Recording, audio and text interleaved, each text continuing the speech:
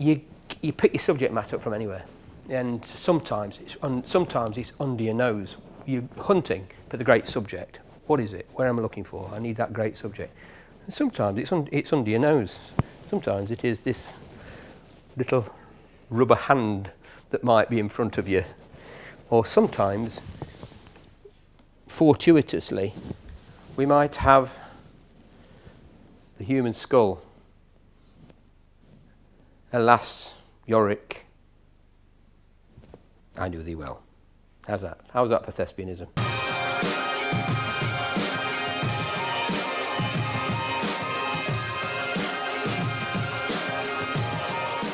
Where does all that influence come from? You know, I want a bit of it all.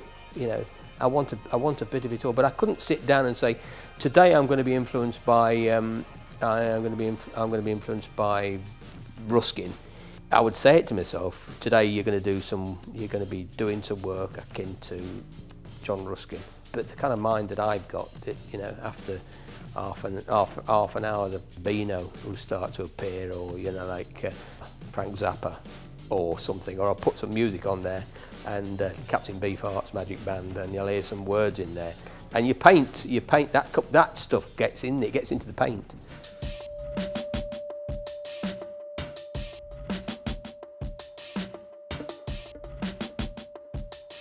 In modern art, for want of a better expression, contemporary art, landscape has been sidelined as being something to do with chocolate box and a bit yesterday.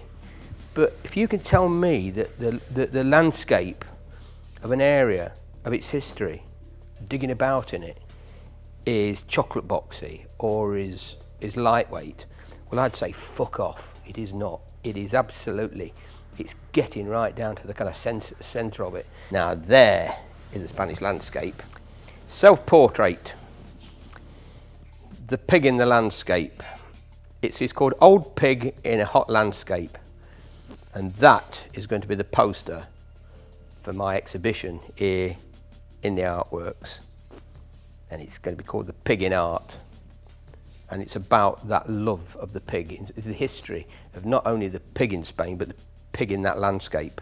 It's called The Pig in Art because for many years it's been a favourite subject of mine.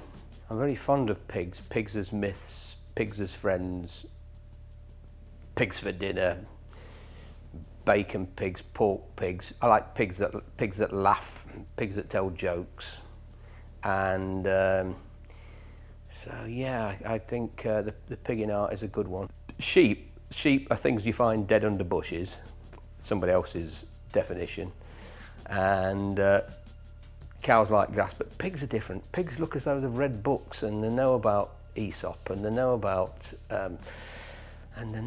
space, and they know about things. And they look very bright, as though they could tell you a good story.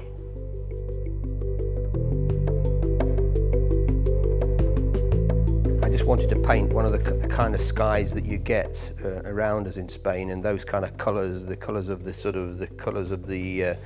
beach, the sea. I'm very chuffed with this bit of painting. But if you were to say to me, you know, what do you look? What's your favourite bit of it, John? It's this bit. It's this bit here. I love the textures of that, and yeah. And she's got blue lips, and she's got large bazookas, and she's got a bird on her head, and there we are. Pigs are great animals. Good to paint as well. Yeah, they're great to paint because they're fleshy. Now. You know, Freud painted those big paintings of nude humans. I couldn't get particularly interested in that, but I could certainly get very interested in doing big expanses of pig. And the reason for the pig in art is all wrapped up in that.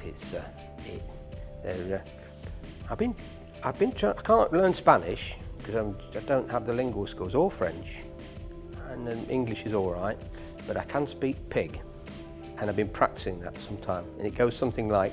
And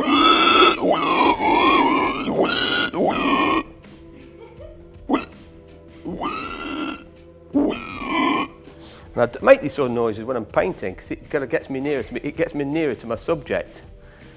So as I'm standing there like this and, you know, or, you know, I can do helicopters as well, but I'm not, I'll do that another time. And we all went marching off to war, singing, oh, what an happy land is England.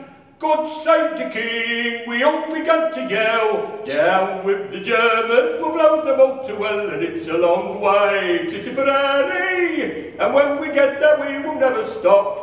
And when we saw the Kaiser sitting on his horse, we cried, all we want is a little bit off the top.